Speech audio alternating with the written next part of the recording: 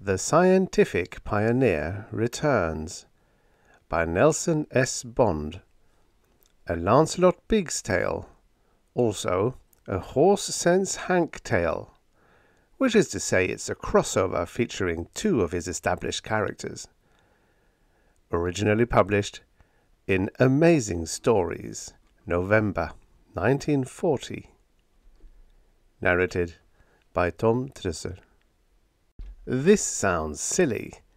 At 3:30 on a Tuesday afternoon, in broad daylight, Professor Hallowell of the Midland University Physics Department left Jernigan Hall, walked down a campus path clogged to the gutters with students, and disappeared into thin air.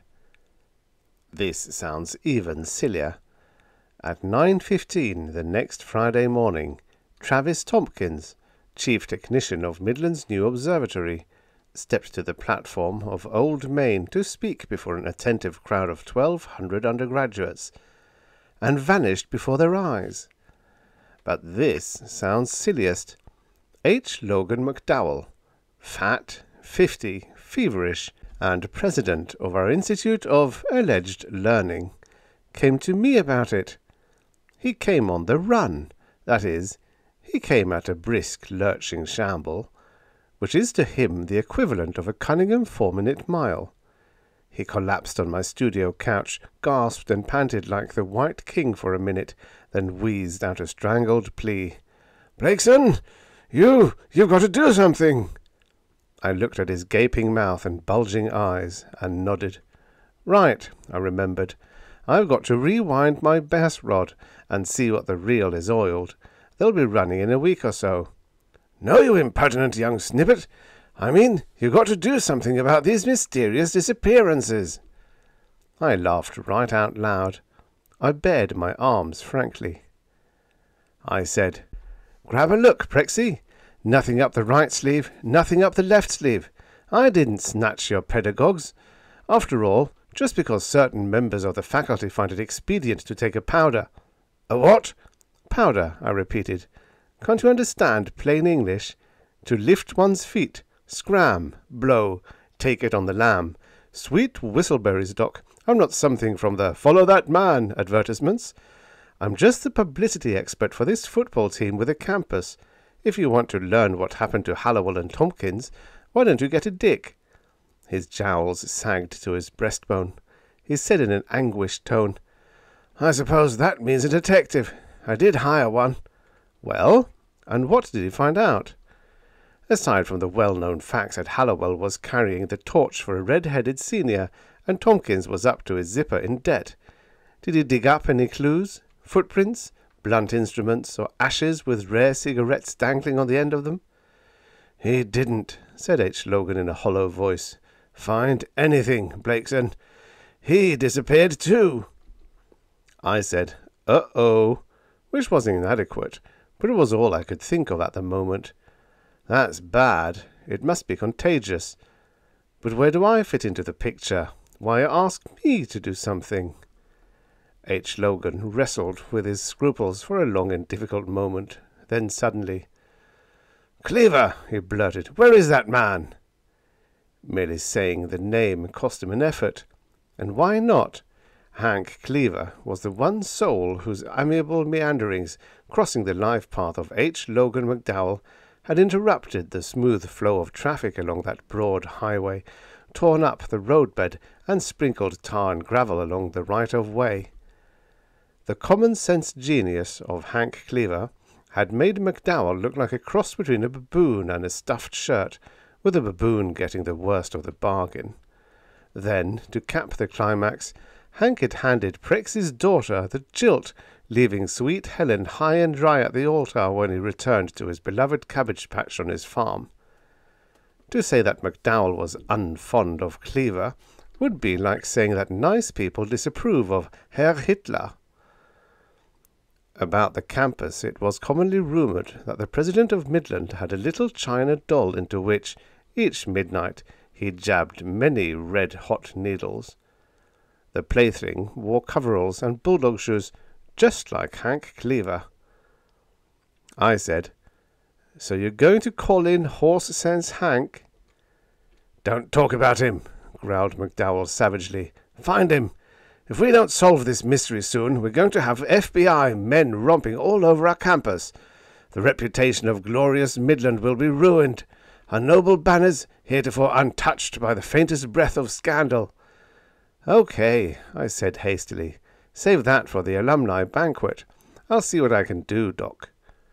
He left, making noises like a sizzling steak, and I got on the phone. But the results were strictly stinko. I grabbed a blank on my first call. The local operator at Westwall intoned, "Now, please, sorry, please. There's no telephone listed in the name of Glaber." "Back up," I snorted, "and start over. Look, sis, C as in cuckoo, L as in lunkhead, E as in—" "Ah, is that you, Mr. Blakeson?" she chirruped. "I knew you by the description." Ouch. "I'm sorry I can't connect you with Mr. Cleaver. Do you want to talk to Mr. Hawkins?" "Yeah," I said. "Gimme." Hawkins was the amateur stargazer working in Westwall as a lay member of the Midland Observatory staff. He owed his reputation to Hank and his income to me. But he turned out to be a perfect bust, and I don't mean the Venus de Milo. He said, "Hank Cleaver? No, Jim, I haven't seen him for, several days. I don't know where he is. But why do you want him? What's the matter? Is anything wrong?" "Is anything," I countered, "right? Look, Hawkins, take a run out to his farm. Find Hank and tell him I've got to see him Who's there?" "Nobody," said Hawkins querulously. "But our party line subscribers, they're always listening in. What's ailing you, Jim?" "I wasn't talking to you. There's somebody at the door of my apartment." "Who's there?" I bawled again. No answer. So I said to Hawkins, "Well, do what I say. Find Cleaver. Tell him I've got to see him immediately, if not sooner. And let me know the minute you find him. So long. Oh, wait a minute, can't you?" I hung up and stormed to the door, my foot itching to bury itself in the southern exposure of a salesman facing north. I flung it open, yelled, "No, I don't want some. Go peddle your damn junk somewhere else." And then my jaw hit the top button of my vest. "Hank!" "Hiya, Jim," said Horse Sense Hank. Big as life and twice as natural. There's only one Horse Sense Hank Cleaver. When they poured him, they laughed so hard they dropped the mould and broke it. Tall and gangly, so thin of cheek that the cud which constantly caresses his bicuspids stick out like a cue ball. Tow-coloured ravellings of hair waving experimentally in all directions, raw-boned of wrist, eyes mild and incurious as those of a heifer. That is my pal, Hank Cleaver. I clapped him on the back and dragged him by main force into my apartment. "Golly, Guy, I'm glad to see you. You're looking a million. Do you know I've been slaving like a census-taker to find you? I've called Westwall and—" "I figured," said Hank mildly, "as how you might be." The wind whooshed out of my sails. "You?" I gulped. "Did?" "Mm-hmm. Heard a fella say as there's been funny goings-on down this way. Thought to myself, well now, Hank, 'pears like first thing you know, old Jim'll be needing a mite of help, so you better rump along and give him a lift. So I come, and—" He beamed. "Here I am." "Yes," I said weakly, "here you are." Damn it, I don't know why I should have been surprised, especially after having lived under the same roof as this gawky genius for 3 solid months. But as ever, it utterly confounded me to realize that Hank's thought processes were so simple, so altogether down-to-earth and natural, that he invariably did the right thing at the right time. I said, "And a mighty good thing you came too. But your turnips, Hank, how?" He shook his head dolefully. Turnip growing was Hank's one and only obsession. "Turnips," he grimaced, "is hell. It don't matter how you plant 'em, or where, or when, or what you do. They don't never act like you expect 'em to. I plant 'em wide, I plant 'em close, I plant 'em in cuts and slips and seeds. I plant 'em yeller, white, and mottled. I water 'em and potash 'em and treat 'em like babies, and I still can't make 'em behave." He wedged a bulldog-tipped toe into the rug and looked at me from under his bushy brows. "Helen," he asked, "how's Helen?" Iroquois, I told him grimly. Come again? After your scalp. Didn't you ever hear the adage about Satan's old homestead having no fury like a woman left out on the limb? If you bump into Helen McDowell, pal, you better fly, not run, to the nearest cavern. Hank cracked his knuckles in misery. Couldn't do nothing else, Jim. Couldn't marry her. 'Twa'n't logical. So, I reminded him, aren't females. But never mind that, Hank. Let's get down to brass tacks. The reason I wanted to see you. I know. About the way them men's been disappearing, he said. He rose and walked to my radio set. Pears like you ought to have this turned on. With all the trouble, seems like you'd be listening for news bulletins. It's busted, I said. It hasn't worked for weeks. No? He shifted it around, peered into the maze of coils, tubes, wires, and utter incomprehensibles that comprise a modern radio set. Never seen the innards of one of these things before. Interesting, ain't it? His lean fingers began weaving among the gleaming entrails. A tiny crease appeared over his right eye. He muttered as he pushed and jiggled and explored. This one goes there, that one goes there. Pears like... Well, I'll be darned. Something clicked, and his fingers made a twisting motion. He grinned at me. So how do you make him talk, Jim? She doesn't. She's a deaf-mute. But that vernier on the left... He turned it. My long silent radio went whee gwobble gwobble and became coherent. Strains of hot jive assaulted my eardrums. I moaned. Hank, do you know everything? The repairman who looked at it said it would never work again. He said, he just want to sell you a new one, consoled my friend. I kind of figured as how adjusting that little hunk of metal would fix it. You see? But I never got to see. For at that moment my eyes went wobbly all of a sudden. Out of nowhere came a brilliant light, flooding the room with blinding intensity. There was no sound, just that sharp, bright glare, and my arms tingled with a sort of electric vibration. And as I blinked, the light coalesced into a form. It was, roughly, the form of a man, and from where its head should be there came a strange, strained, hollow voice. Biggs! Then the light flickered and was gone, and with it was gone the voice and the last vestige of my self-control. I let loose one squawk, out loud, and dived for the darkness and comparative security of the region under the couch. Not so Hank. He stood stock still in the middle of the floor. I yelled at him. Hank, did you do that? Did you touch something on the radio? There was a faint, puzzled look on his face. Nope, Jim. I didn't do nothing. Did you see him too? I saw him, whoever he was. But who? How? I dunno. Slowly. Leastwise, the only thing I can think of is a dern unlikely. Hey, listen. The radio music had stopped suddenly. The voice of the announcer was clear, crisp, ominous. Ladies and gentlemen, we interrupt this program of dance music to bring you a special bulletin. Flash! Midland University campus Dr. H. Logan McDowell, president of this institution, vanished suddenly 5 minutes ago from the midst of a group of friends gathered at his home to discuss 2 similar occurrences at Midland within the past week. Police efforts to solve the mystery were hampered by the ensuing panic. A diabolic plot against the persons of eminent American educators is feared by observers. The rest was lost to us. Frenzied footsteps beat a tappity-tappity path to my door of my apartment, and nervous hands beat wooden panels.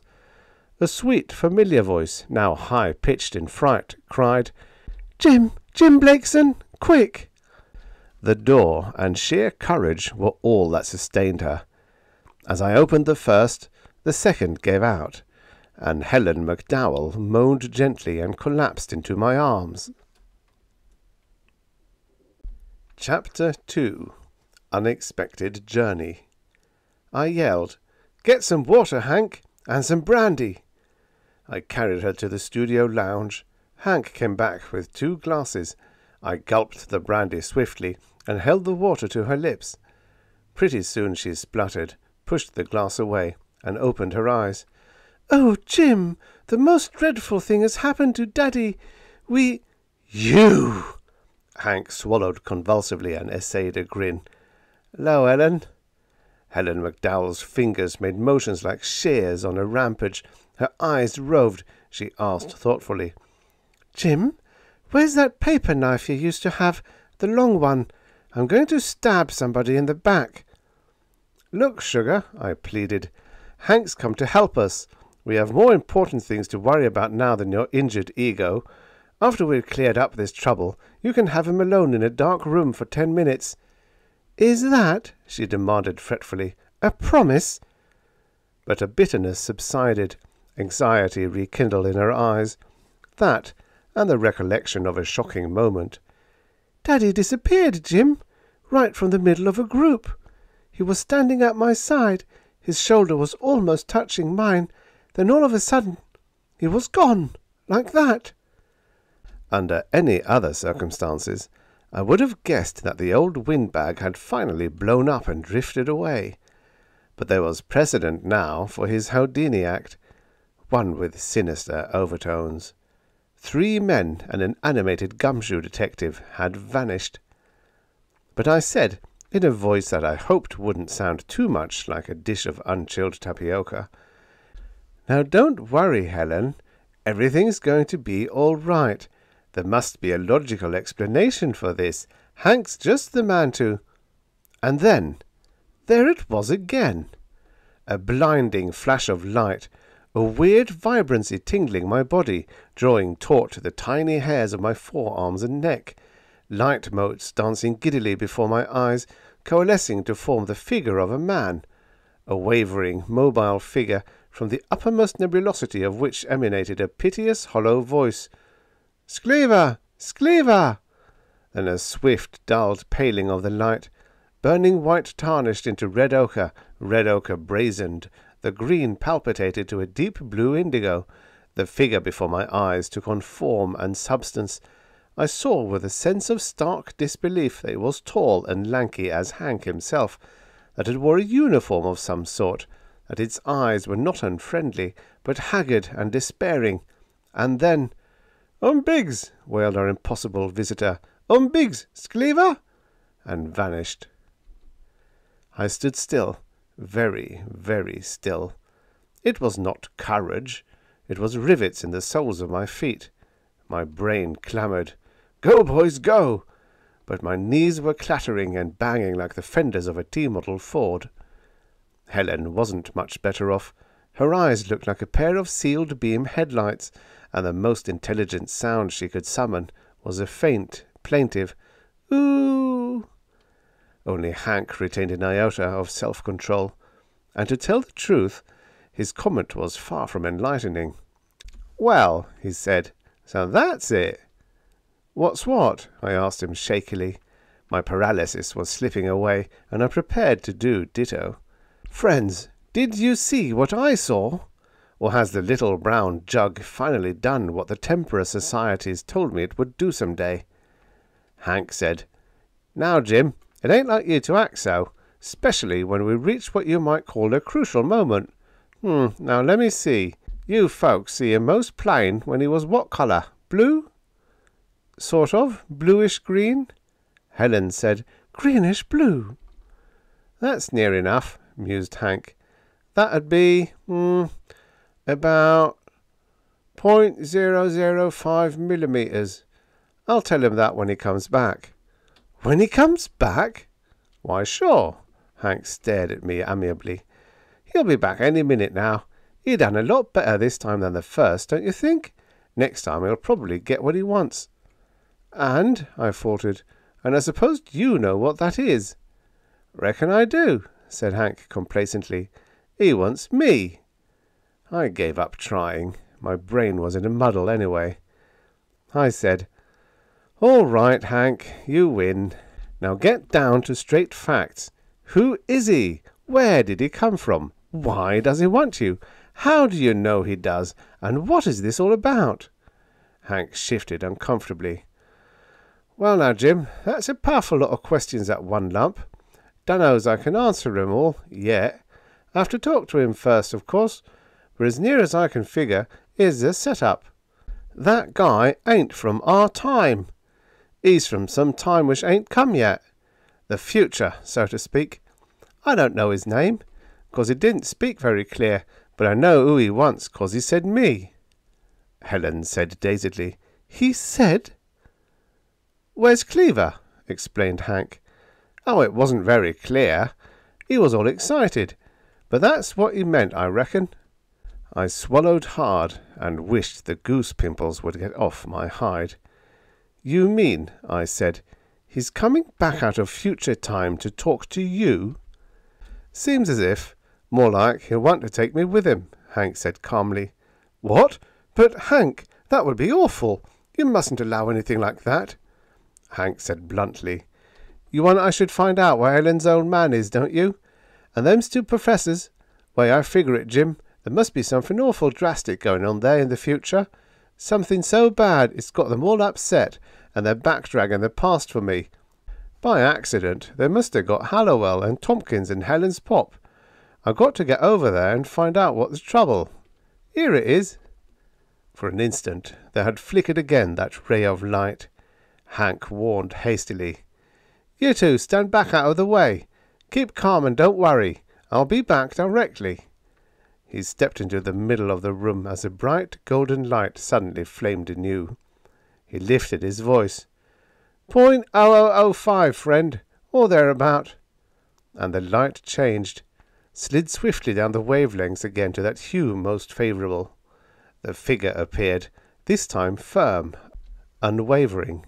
It was the face and figure of a man remarkably like Hank Cleaver himself, a young man, serious-eyed, hopeful of voice. "Cleaver?" he cried. "You, Cleaver?" Hank nodded. I'm him." "Come," said the young man. "Come, Hank Cleaver." He held out his hand, and Hank stepped forward into the blaze of pallid green-blue light, which was just one too many for Helen McDowell. A tiny groan escaped her lips. She tottered, pitched forward to Hank's shoulder. Hank turned worried eyes to me. "Grab her, Jim, and get her back before—" And I, too, leaped forward. I got my hands on Helen, started to pull her from that colour field. I was aware of the distant throbbing of some unknown machine, then of a swift, sudden shock. Great forces wrenched at my body. I felt as if I were being racked in a titanic tug-of-war. There was an instant of frightful cold, another of giddy nausea, a sensation of wild, hurtling motion. Then blackness, soft, warm, and impenetrable. No, not impenetrable, for there was a light in my eyes, and my head was no longer swimming, and I was lying on something comfortable, and a friendly voice was saying, "Here you are, Buster, drink this." So why look a gift drink in the bottle? I drank it, and immediately felt warmer inside, and more confident too, until I lifted my head and looked about me. Then I let loose a howl that stretched from here to there, with reverberations. "Great galloping saints! Where am I? No, don't say it. Let me guess. World's Fair?" My young companion looked puzzled. He was a decent-looking chap, except for that wild costume he was wearing. A sort of uniform, but it reminded me painfully of a Buck Rogers serial. Loose tunic and slacks, sky blue, with a Sam Brown belt and a gun holster into which was jammed a weird-appearing weapon, all knobs and studs and buttons. "How?" he said. I said, My friends? Where are they?" "They're up and around. You're the only fader." He grinned. "You must be allergic to electricity, huh?" I was still staring about me. The room was a humdinger, all metal and plastic and glass, a small cubicle about 6 by 10, with a single bunk, that on which I now sat, poised for flight, a desk, chair, porthole. Porthole! "So that's it," I yipped. "Shanghaied." I made a dive for the porthole, pressed my nose to it, hoping that across the bounding blue I might see at least one faint ribbon of good old terra firma. But there was no land. There was no bounding blue. There weren't even any clouds or sky. There was just grey, wan, dismal grey that seemed to stretch into infinity. It was plain that I needed either one less drink or one more. I settled for the latter, a long straight one. It snapped me hurriedly out of my speechlessness.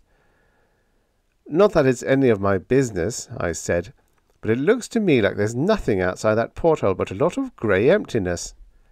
My companion nodded dolefully. "Yeah," he said, "I know.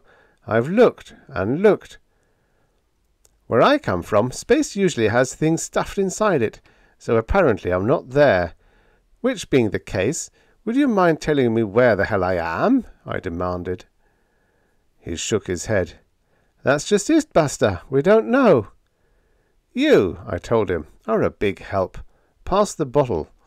Do you happen to know your own name?" "Yeah," he said. "Mud. It used to be Bert Donovan. I'm the radio operator aboard this ship." "Ship?" He was beginning to talk sense now. "Lugger, I should say. This is the Saturn, friend. IPS freight lugger, operating on the Earth-Mars shuttle. Or anyhow, we used to, till he got monkeying around with that new power drive of his." "IPS?" I strangled. "Earth-Mars? Huh?" "Take it easy, friend. IPS, interplanetary spaceship. Earth-Mars, round-trip route, originally.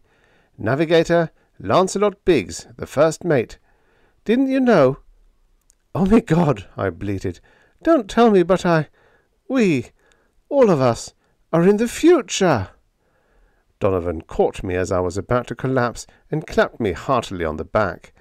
I think it did more harm than good, but at least it brought me out of the fog. "Correct," he said unhappily. "We're off in the future, Maybe 200-300 years. Myself, I don't understand how the hell it happened, but—" At that moment a bell sounded. We turned to a hunk of square glass set in a side wall. It lighted, and a crusty-looking face scowled down on us, eyeing me appraisingly. "Ah, so you've recovered, young man. Fine. Your friends are waiting here in the control turret. Sparks, come along up here. Mr. Biggs has called a general conference." The light dimmed. Sparks grinned at me languidly. "That's the old man, Cap Hansen. Well, let's go, Buster. The fireworks are about to begin." "The name," I told him, "is Blakeson. And how come the fireworks? Me no savvy." "You heard him say L. Biggs was in the control turret, no? That's the tip-off, Bust. Blakeson," I said firmly. "Blakeson," he corrected. "Okay, Buster. Come on." Chapter 3. Lancelot Biggs's Square Root of -1. Things moved so swiftly then that the series of surprises I received was practically one continuous blow. The walk through the Saturn was a revelation in itself. Like the cabin in which I had awakened, the ship was all metal, glass, and plastic, and a funny metal at that. It was hard, but it looked soft, if you know what I mean. Which I'm sure I don't. The name of the metal, Donovan told me, was permalloy. It was a special, non-conductive, something or other resistant alloy. "Invented," said Sparks, "around the end of the 20th century." And he looked at me curiously. "Oh, I forgot. You wouldn't know about that, would you?"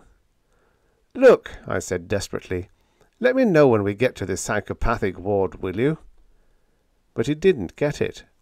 We walked down one ramp and up another, through an observation room, climbed a ladder, and finally ended in the room the skipper had called the control turret. And what a place that was! It looked like an overgrown cyclotron with a purpose. Huge banked panels with studs on them, cryptic plates, coiled thingamajigs, mechanical whatnots and doolollies all over, more guys in sky-blue uniforms, bells tingling, television screens popping on and off at intervals. "Interesting," said a voice at my elbow, "ain't it?" And it was Hank, gulping and grinning and shaking my hand. "Kind of worried about you, Jim. You shouldn't ought to have allowed yourself to be drawn into the power field." But seeing Hank had made me think of Helen, and now, looking for Helen, I found something that completed my mental collapse. Helen was standing shoulder to shoulder with none other than her old man, himself in person, and right behind H. Logan McDowell stood the missing professors Hallowell and Tompkins, and lurking behind them, looking more baffled, if possible, than myself, was an exceedingly disgruntled individual in a hard hat, the vanishing detective. I answered their nods weakly. Then I turned to Hank. "I give up, pal. What is it? The afterworld or Old Home Week?" Hank said seriously, "Well, reckon as how you might call it the afterworld, Jim. In a way, it's the world which is to be. But here comes the fella that can explain everything." For the door had opened, and in walked the chap whom we had seen thrice in my apartment, the effervescent spirit of electricity, the blue-green mystic, the first mate of the Saturn, Lancelot Biggs. Did I say walked? Excuse it, please. What he did with his feet could never, by the wildest stretch of the imagination, be called walking. Oh, he progressed forward, yes, but there are no words to describe his locomotion. Think of a polar bear on a pogo stick, or a secretary bird on skates, a 2-footed octopus even. His gait was a combination of the worst features of all three. He lurched and shambled, his bony knees protruding as if acknowledging introductions at each passage, a sort of "you let me by this time, and I'll let you by next time" deal. But the peculiarities of Signor Biggs did not end at that point. He had others. I have said that he looked a bit like Hank Cleaver. That is true. They shared lean lankiness of build. Each was blessed, or cursed, with a mop of faded yellow hair. Their eyes were alike in that they mirrored soft curiosity, but Biggs had an appendage Hank lacked. Matter of fact, no man ever had an Adam's apple like that before or since. It hung in his scrawny throat like an unswallowed cud, and when he smiled, which was often, or talked, it woggled up and down like a runaway elevator. To Sparks, beside me, I said dreamily, "I see it, but I don't believe it. Is it alive?" And then Biggs addressed us. "First of all, I must apologize to you, Mr. Cleaver, and to Miss McDowell and Mr. Blakeson for this rude infringement upon your personal privacy. It was an unwarranted step I took, intruding on our lives this way, but I hope that you'll agree it was not unforgivable. I have already explained to these gentlemen," he bobbed his head toward the pedagogues and the shamus, "the urgency of our situation. To clarify in your minds the how and where of your present location—" Hank Cleaver harumphed and interrupted. "Reckon as how you can skip that, Lieutenant," he said. "It's pretty clear.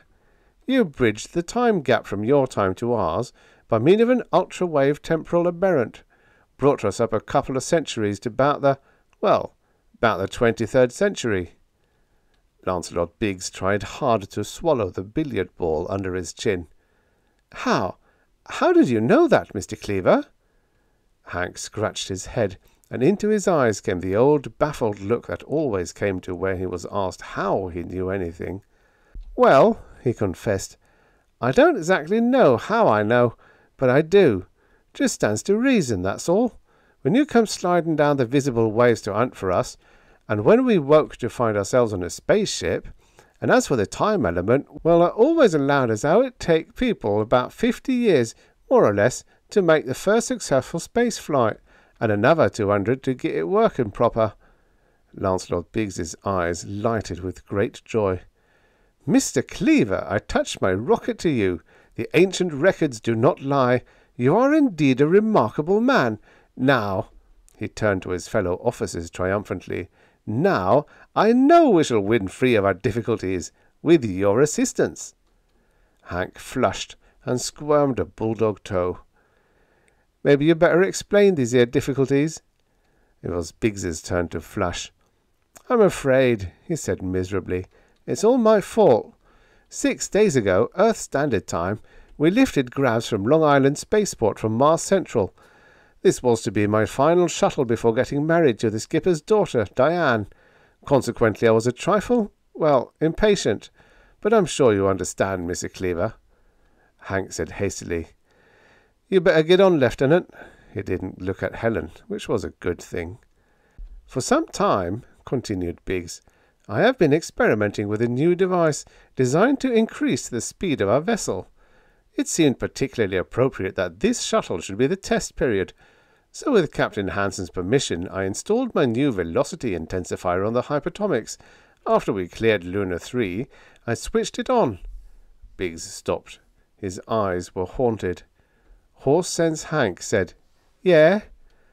"There was a moment of frightful acceleration, then a sharp explosion, and when order was resumed, here we were." Nobody spoke, which seemed silly. "That," I said, "doesn't make sense. Here you were, so where were you?" "That," said Biggs dejectedly, "is just what we don't know. Ah, that sounds ridiculous to you, gentlemen.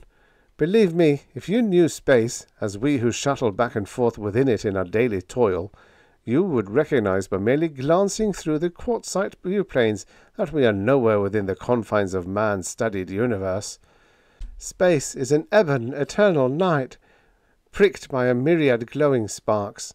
The stars wheel in their courses, comets scream through the infinitude, the planets, firmly shining in the reflected glory of the several suns, are coloured gems upon a velvet pall. But about us now we see nothing but a dull, endless grey. There are no cosmic clouds, no meteor mists, no stars, neither light nor dark, only nothingness, complete and unresponsive to our best instruments."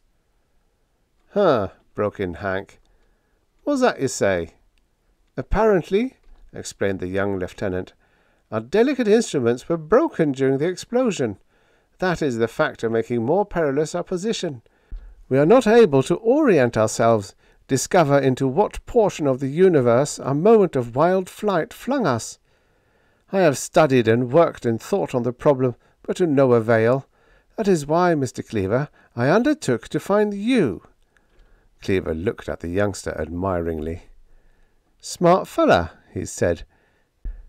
"Time travel, huh? Always thought it could be made to work. Might have tried it myself if it hadn't been I was so damned busy on them turnips." "It was an accidental discovery, sir. I chanced upon it several months ago while inventing a new type of uranium speech condenser. It turned out to be a time-speech trap." "Nevertheless," insisted Hank, "you've done a good job, finding a way to transport your body across time, and picking me up at a 1940, bringing me here. Like to talk to you about that later. But right now," he frowned severely, "you say them instruments of yourn won't work?" "No, sir." "Not at all?" Biggs swallowed with difficulty. "The truth is, Mr. Cleaver—" "Hank's good enough." "Well, Hank, the truth is, the instruments do work, but they work so dad-blamed funny." "Let's," suggested Horse Sense Hank mildly, "have a look." That was all the invitation the young lieutenant needed. Without so much as a backward glance at the rest of us, he led Hank to the control banks of the space freighter. They began to talk in undertones. Biggs pushed buttons and explained things. I heard snatches about tensor alleviators, orbital velocity adjusters, and a bunch of terms even less comprehensible, and gave it up as a bad job. It was Hanks's party, and his headache. I turned to my self-appointed guide, the radio man, Bert Donovan. "Do you understand what they're talking about?" He grinned. "Buster, I've been listening to Lancelot Biggs talk for almost a year now, and I've yet to understand the first thing he tells me." "Then in that case," I said, "it looks to me like a drink is indicated, right?" "Right is might, and shall prevail." I don't know how long later it was that we wandered back to the control turret. It must have been quite a while, for Sparks had shown me through the entire ship. When we got back, Cap Hansen and Doc Hallowell were playing a game of high-low, and the Saturn skipper was giving Hallowell a good old-fashioned 23rd century going-over. Tompkins and McDowell were napping quietly.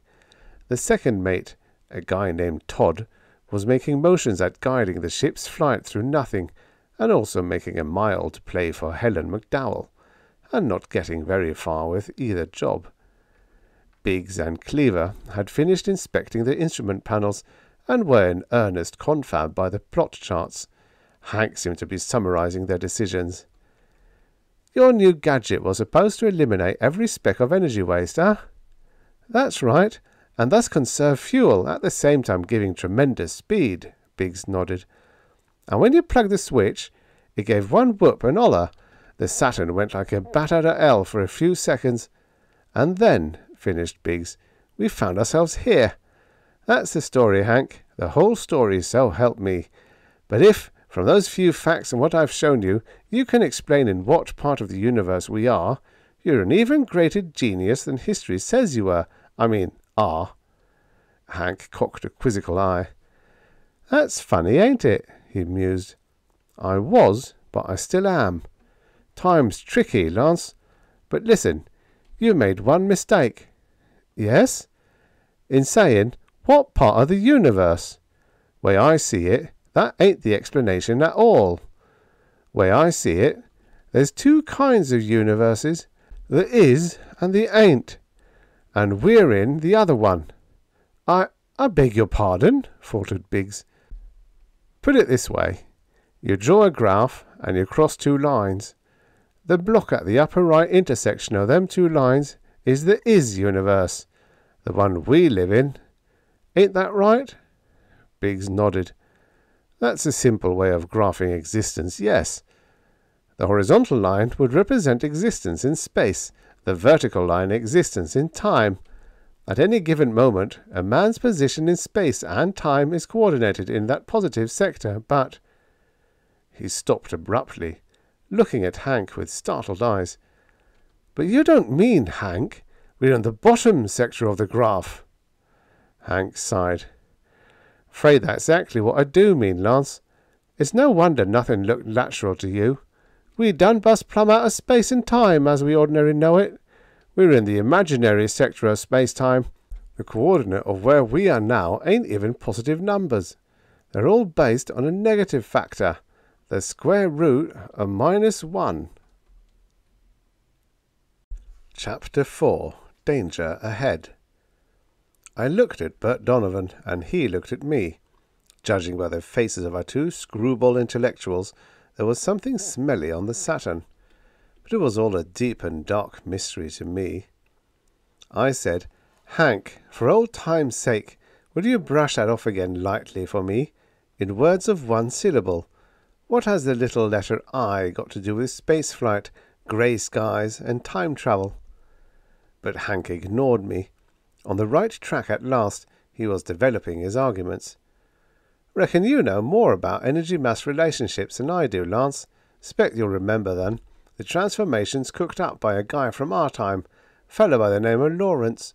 Him and a couple other guys named Einstein and Planck fiddled around with hyperspatial mechanics and discovered some interesting things, including the fact that mass is altered when it travels at high velocities.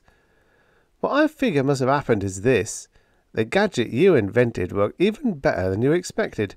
It worked so damn well that it gave the Saturn one whale of a kick in the pants, made it accelerate at a speed greater than that of light." "So then what?" "Why, then the plus universe wasn't big enough to hold the Saturn anymore.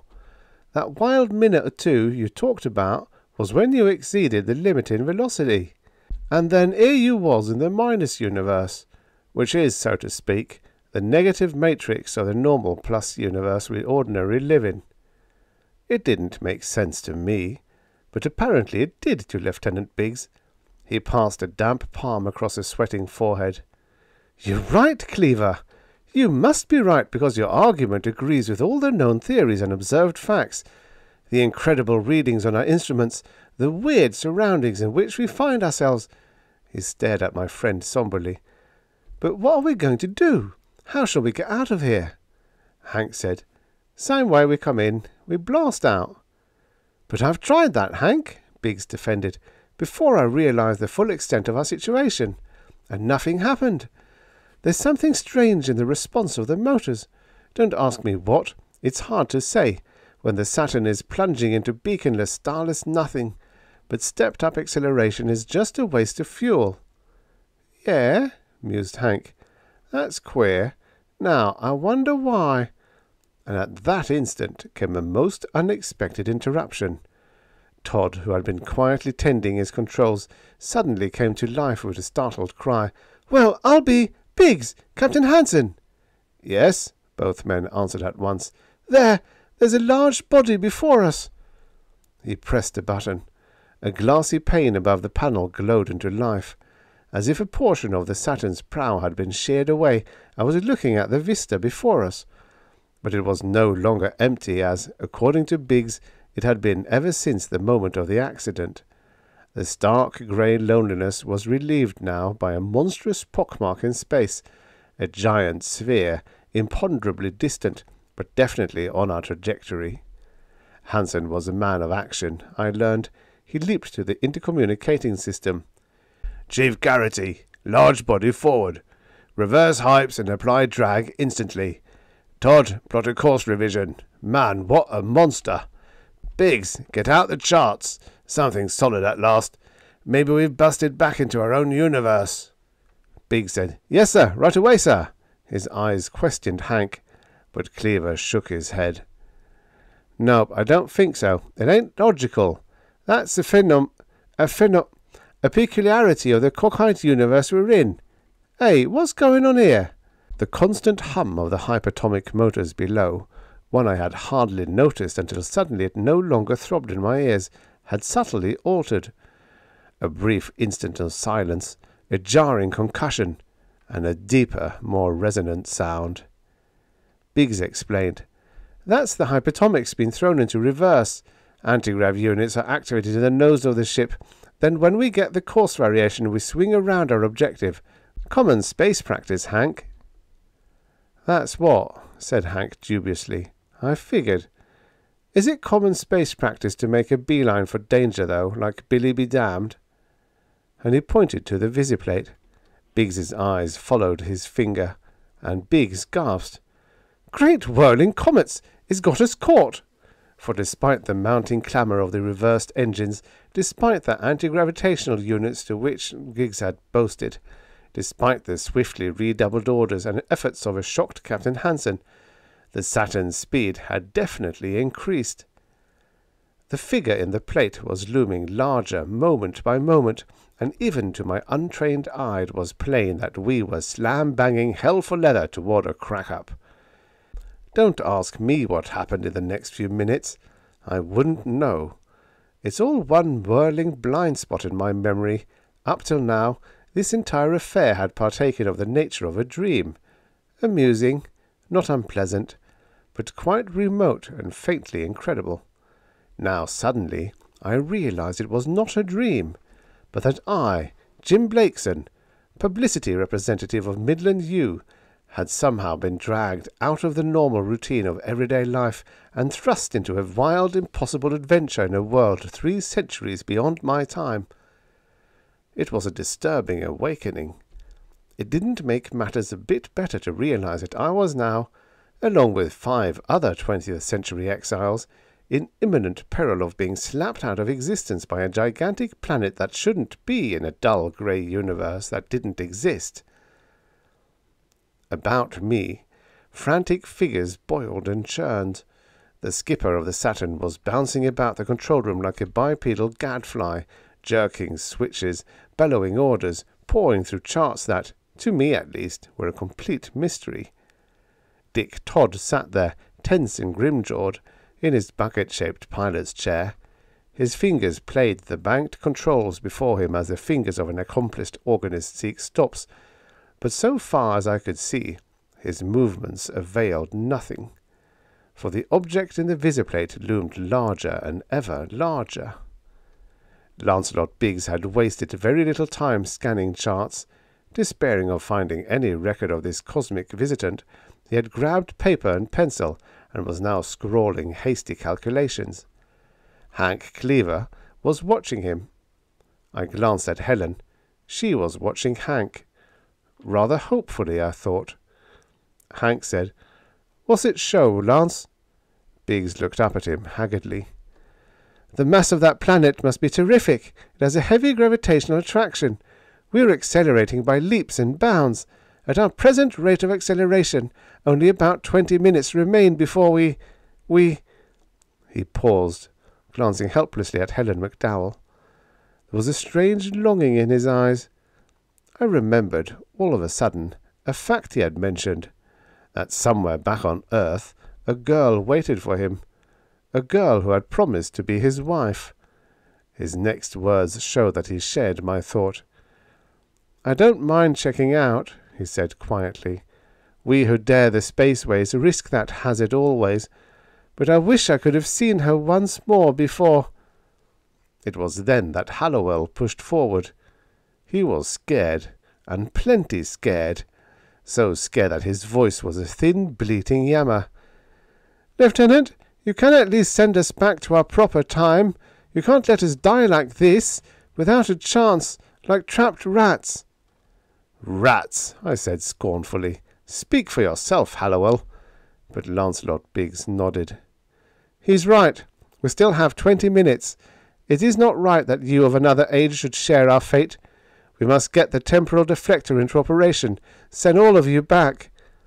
Hank cried sharply. "Just us? Why not everybody, Lance? Let's all escape to the 20th century, the whole kit and caboodle." But Biggs shook his head. "I'm afraid that's impossible, Hank. There are limitations to temporal transmission. You and your friends can enter our time because there is no natural barrier, but we cannot violate the established world line of things that have been. We never were in your time, therefore we cannot now go there. But wait." He spun swiftly to a wall audio, spoke to the engine room below. "Get the deflector ready. We're sending our guests back." Then nodding to all of us, "If you will come with me—" We started for the door, but we had taken just a few steps when the audio buzzed. Biggs answered its call, listened for a moment, cried out, "But Garrity, are you absolutely sure? It can't be! It mustn't be!" The clacking voice was regretful but positive. I felt a thin, cold edge running up and down my spine. Now I look back upon it, I think I guessed what Garrity was saying even before Biggs turned to us, his eyes wide with sympathy and sorrow. "My friends," he said in a choked voice, "forgive me for what I must say. Your lot is irrevocably cast with ours. The strain on the motors have burnt out several vital units. There is not time enough now to repair them. The temporal deflector is useless." That was a jolt. The way my several comrades took the message was the measure of their characters. Hallowell cried out sharply, began to scream protest in a frightened voice, until Prexy, fat, staid, stuffy old H. Logan himself, silenced him with a backhander across the mouth. "That will do, Hallowell," snapped McDowell, and he seemed to grow 3 inches. It was a mile in my estimation. "I think, Lieutenant Briggs," he said, "we need no further apologies. We are not afraid to die with you." I forgot to dislike the old guy then. I loved him a little bit for that. And I liked Tompkins' reaction too. The little observatory technician sighed wistfully. "It's too bad, though. I should have liked to take back to our time a knowledge of some of the marvels we have seen here." The detective said nothing. He still didn't seem to know what the hell it was all about. But Helen McDowell was as game as her old man. She said, "We're not licked yet. I still think Mr. Cleaver, will find a way out of this." Biggs said gently, "I'm afraid not, Mrs. Cleaver. This is the end for all of us." Helen's eyes darkened suddenly. "Mrs. Cleaver? My dear Lieutenant, I'll thank you not to couple my name with that of this person. Whatever made you think I was his wife? I wouldn't marry him if he were the last man on earth." And then Lancelot Biggs did a strange thing. For a startled moment he stared at Helen McDowell incredulously. Then he loosed a terrific whoop, and I don't mean whisper. "Yow!" he howled. "You and Hank aren't married?"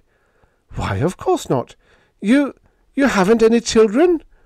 Helen turned brick red. "After all, Lieutenant," she began stiffly, "but really—" I don't think Biggs heard her, for he had leaped to Cleaver's side, was pounding him enthusiastically upon the back and shoulders. "It's all right, then. You understand. It's all right. Get those brain cells to work, Hank, old boy. It's in the bag. Yee-wee!" And Hank Cleaver, from the depth of a brown study, said suddenly, "Say, look-a-here. I've been thinking." Chapter 5. Minus Math. Lancelot Biggs said feverishly, "Don't think, Hank. Act. Anything you say is all right by me. You're in command here. Give your orders." Hank said hesitantly, "Well, if you say so," and moved to the audio. With his unerring sense of assurance, he selected the right button, contacted the engine room. Chief Engineer Garrity's grizzled face appeared in the plate. "Yes, sir." "Chief, turn off them there reverse engines right away," said Hank hesitantly, "and disconnect them anti-grav dummies." Garrity's jaw fell open. He said, "I beg your pardon, sir," and looked around the room for verification of the orders. Cap Hansen, too, had heard the command, and was turning a violent mauve. But Lancelot Biggs nodded. "Do as Mr. Cleaver says, Chief." "And when you get done doing them things," Hank persisted gravely, "I want you should get up steam and push forward as fast as you can, with—" he swallowed hard, "with the auxiliary use of that new speed gadget Lieutenant Biggs invented." Garrity almost strangled, but he got the words out. "Yes, sir." Then he faded from the plate. Biggs stared at Hank. You're sure you know what you're doing, Cleaver?" "I think I do," said Horse Sense Hank. "It's the only thing makes sense. I've figured and figured, and it looks to me like there's only one logical way to act. We'll know in a minute if I'm right." He dug his toe into the carpet, sort of grunted, coughed, glanced at Biggs. "Got a mite excited about me not being married, son? I've been thinking that over. You mean to say—" Biggs, looking confused, said, "But you see, Hank—" "Yeah, reckon I do. And you? And you?" "Yes, sir," said Lancelot Biggs. I stared at Donovan. I said, "What makes with a brain trust? Double talk?" He said, "Don't ask me, Buster. I just work here, or used to. It's even money whether I continue working or learn to play a harp. What with that screwy command your friend Hank gave?" Then he and I and everyone in the room stopped speaking, for again there had come, remotely, a different tone value from the engine room. Hank's orders were being obeyed, and all eyes centered painfully on the visiplate in which, almost blotting the entire frame now, was mirrored the onrushing planet. Can I explain my feelings to you? I doubt it. All I can think of is to say that I felt like a very tiny fly on a wall, watching helplessly, wingless, unable to escape, as a gigantic fly-swatter smashed down at frightful speed upon me. The Saturn was a huge craft, yes, but it was a speck of dry dust compared to the colossal sphere toward which it plunged. At this velocity, there could be but one result to a collision: death. Swift, crushing, horrible, for all of us. A moment, I thought, of incredible pain, a torrent of madness beating at the eardrums, the fires of hell flaming before the eyes, then oblivion. Nearer came the planet. I could see now that it was as mad and wild as the unspawned negative universe in which it floated. No life, no thin film of atmosphere to blue the sharp definition of its raw terrain. A weird, dead world in a universe that could not be. I was aware of Donovan at my side, breathing hard. I glanced across the room at Lancelot Biggs. His eyes were strained, the muscles of his jaw white. His lips were half parted. Perhaps it was imagination, but I thought I caught a whisper of a name. Diane. And then a stranger thing happened. There came a sudden, tender little cry from Helen McDowell, a flurry of movement, and then she was across the room, was in the arms of Hank Cleaver, and she didn't seem to care that her words carried to all of us. "You failed, Hank, but I don't care. I don't care. It's too late to pretend now that I hate you, for I don't. I love you, Hank." Then everything happened at once. My eyes leaped back from the Helen Hank tableau to the visiplate, as abruptly there came a crashing explosion from the bowels of the ship.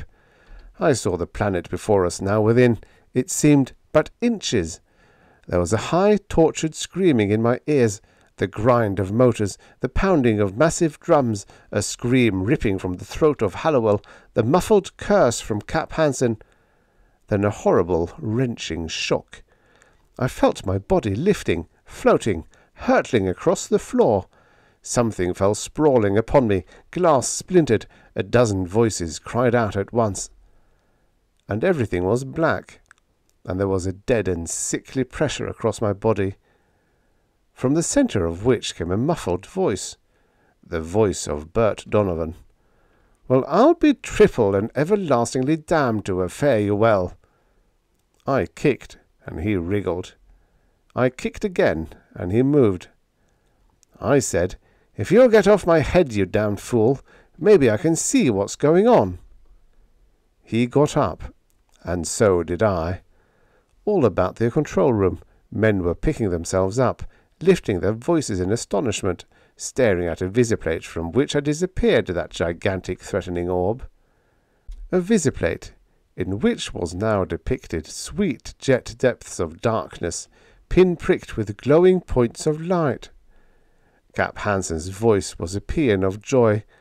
"We're home again! Home in our own universe! By God! In our own solar system! For there's Io, the pretty little devil!" Helen was crying. "Then you didn't fail, Hank. It worked. We're saved." And Biggs, only sane man in a roomful of delight-maddened lunatics, was ambling to the audio, face wreathed in a seraphic grin. "Garrity," he called down to the chief engineer, "take a look at the view panes if you want to holler with joy, and then set course for home. And, oh yes, Garrity, set men to work immediately on the repairing of the temporal deflector." So that was that. We took time off to recuperate. Some hours later, we were standing in the Saturn before a large cylindrical glass-walled machine, Lancelot Biggs's time-travel gadget, which had absorbed us up here into the future. That is, most of us were still standing here in the Saturn. Professor Hallowell had already been projected back to our time. So had Travis Tompkins, Midland's observatory expert, his arms loaded with books from the ship's library describing the great inventions of, as on the Saturn, the last 2 centuries, or to us of 1940, the inventions of the next 200 years. "Which books," commented Lancelot Biggs wryly, "will do Tompkins a lot of good, I don't think. They won't arrive with him, you know, because in his time they weren't even written. I hope both those fellows will return to their original places on Earth. Rather amazing, wouldn't it be?" he chuckled. "If something went wrong with the machine and Hallowell appeared suddenly on the campus of Midland University with some gadget from the future, his future, which fell into his pocket in his transit through space and time." "Campus?" exclaimed H. Logan McDowell. "Don't tell me that time-travel thing of yours will actually set us down again in our own time." "If it doesn't," grinned Lancelot Biggs, "a lot of faces are going to be very red indeed." He motioned to the second mate, Lieutenant Dick Todd. Todd set himself at the controls. Then he nodded to the detective. With unseemly haste, the gumshoe scrambled into the time machine. "Contact!" Biggs ordered. The second mate pressed the button that sent the snooper back to Midland campus. That lug! I don't think he ever did figure out what it was all about. In fact, a week later, when I met him skulking along a corridor, I asked him how he liked his round trip through space. "I'm trying not to think about it," he groaned. "Confidentially, in another 10 days I'll be able to believe it never happened at all. No, sir." Brother, I said to myself, if imagination was a baby chick, you couldn't scratch yourself out of an eggshell. But I'm getting ahead of the story. After we got rid of the gumshoe, there was Prexy H. Logan McDowell to be considered. You are next, sir, Lancelot Biggs said courteously, and a pleasant journey.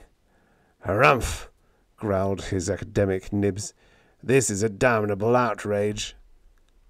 Biggs bowed him into the time-travelling contraption. I think you've got something there, he grinned, and signalled to Dick Todd. 1 second later, H. Logan was flitting through space back home. And now it was time for last farewells. But Biggs asked, in gripping Hanks's hand, the question I'd been dying to ask myself, but hadn't dared. You should tell me, Hank, how you stuck on the solution.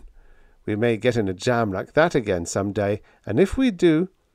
Send for me, grinned Hank. I like this period of yourn okay, bud, but you won't get into no more messes like that. Not if you tone down the speed of that gadget of yours, like I told you to. My figuring? Why, it was just plain dumb horse logic, that's all. The tip-off come when we started whisking faster and faster by the moment toward that there planet in our path.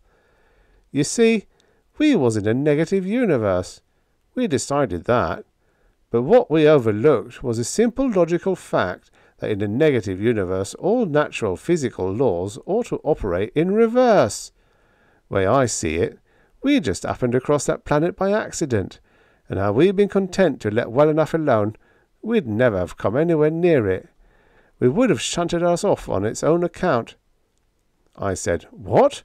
How do you figure? Biggs exclaimed, I see.